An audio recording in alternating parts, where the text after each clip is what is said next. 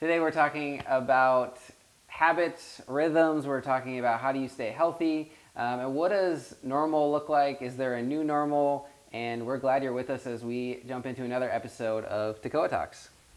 This is Austin, and I'm Lauren, and we are happy you guys are here with us as we jump in. And the reality is, when COVID first started, we thought it was like a blizzard. We thought like, hey, I can hunker down for 2 weeks, I can buy the toilet paper and all the supplies, and I'm gonna lock myself in, and we've got this. And then now here we are in the never-ending winter that has lasted almost a year. And now we have to start thinking about like, what does health look like in this season? And what practices do I need to be putting around me so that I come out of this whenever the world opens back up again? But even thinking about that, like that might not be next week or the week after or the week after. We keep getting these like moving targets. And now we're like, okay, where's my hope? Like, what am I supposed to be looking at here? And I think it's so important even of, okay, now how do I get to the finish line that keeps moving anyways? Right.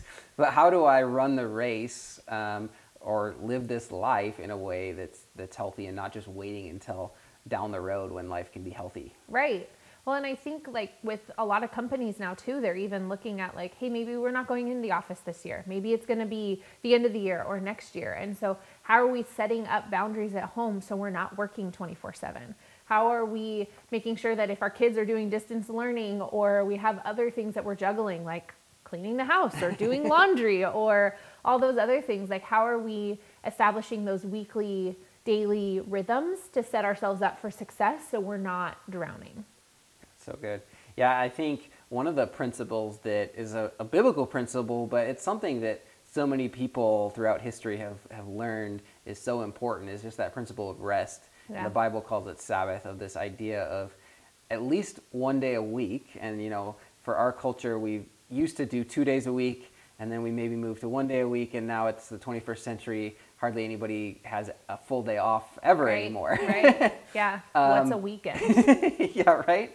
And this idea that, okay, well, you need to set aside at least 24 hours to actually rest and recover. And if you do that, you're going to be more healthy. Right. And if you do that and you get extra sleep that day, if you get some mental refresh that day, maybe you spend some time with family, whatever it is, that if you're intentional about that you can be healthy long term. And I think even goes back to like the idea of vacation versus life. Mm-hmm. And I think so many people have gone like, okay, I'm looking forward to vacation. And like, I can't wait to get there. Right. And then you get home from vacation and you're not even done with your first day of work and you're like, I'm tired already. Like, when's the next vacation? I need it. And so this idea of Sabbath, or this idea of rest every week, is this idea of how do I set myself up to live in a healthy way for the long haul. Right. And then the vacation actually is restful versus you spend the whole vacation like trying to get in this rest mode, and you finally get rested and you get back and it's just like back to the grind. Have you done a vacation with your toddler yet? Because I don't feel like vacation with toddlers is restful. I haven't done that yet. But I think one thing too, that when we talk about Sabbath and rest, is that sometimes it is an active thing. Yes. Like this isn't just sitting and binge watching Netflix and you're not doing anything.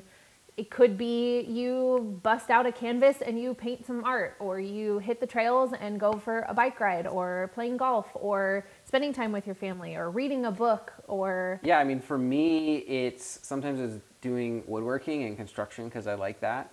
Sometimes in this past year, that's actually been part of my work, and so that's not restful. Right.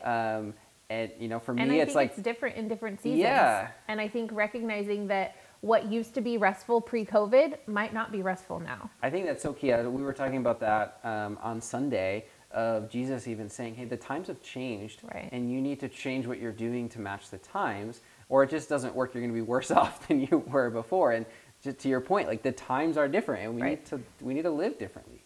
And so some of the things we can still do, like I can still go on a motorcycle ride, yep, and that fills me up because I can do it by myself.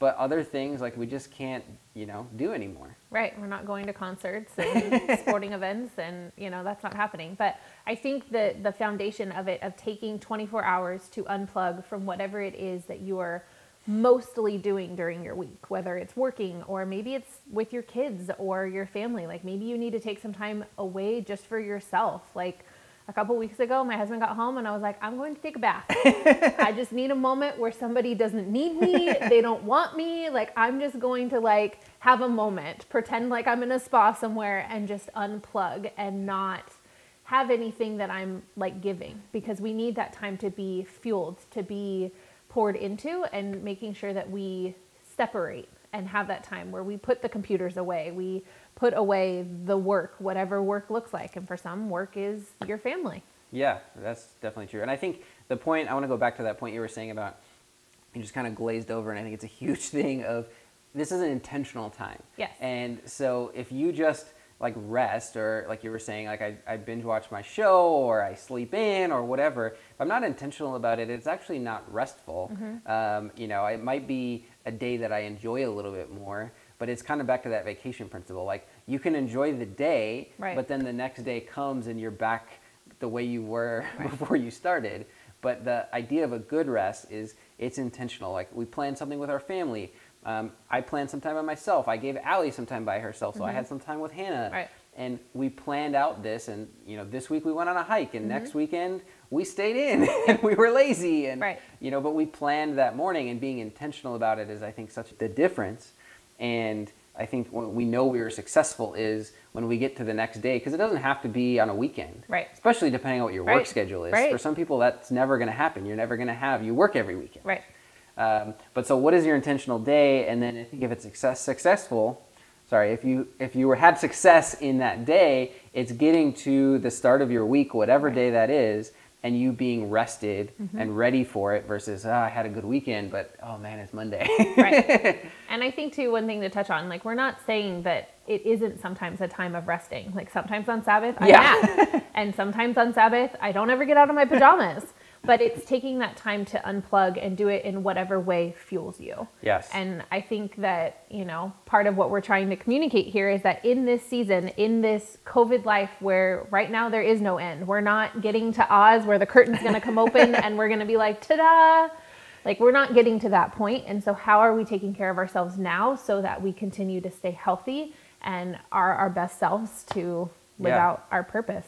It's really good. And I think for some of us too, we want to just keep working the whole week. I think it's a good thing to talk about is, you know, especially I remember when I was single, this was a lot more of a temptation than now.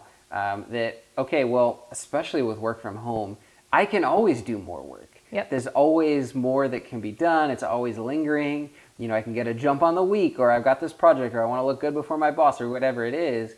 And you never unplugged. It goes back to what we were even talking about a couple of weeks ago of like, okay, turning off your notifications on your phone, or whatever it is, of how do you actually unplug for a day? And for some people that sounds like forever, but how do you unplug for a day from life and rest and recover? Well, and I think too, it helps us to work smarter leading up to it. So how are we planning out our work week? How are we planning out our schedule so that we get to take that time off? Okay, I'm going to front load my work week so that by the time I get to this point where I'm resting and I'm breaking, that these things are done. Or I'm in a place where I can walk away from the emails and the world's not going to implode. And I think remembering that like the world's going to keep spinning whether we're working or not. It's about how are we taking care of ourselves so that when we are working, that we are giving our best. That's good.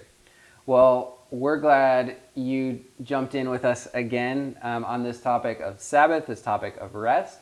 We want to hear, what are you doing to rest? What are you doing to Sabbath? I think that conversation can give other people, can give us ideas of, you know, oh, you did that. That might work for me. Let me try it. So let us know in the comments below. Don't forget to subscribe and sign up so you get notified for more of these, as we're going to do this every week. But we're glad you're with us. We hope you get some rest this week and you have a great week.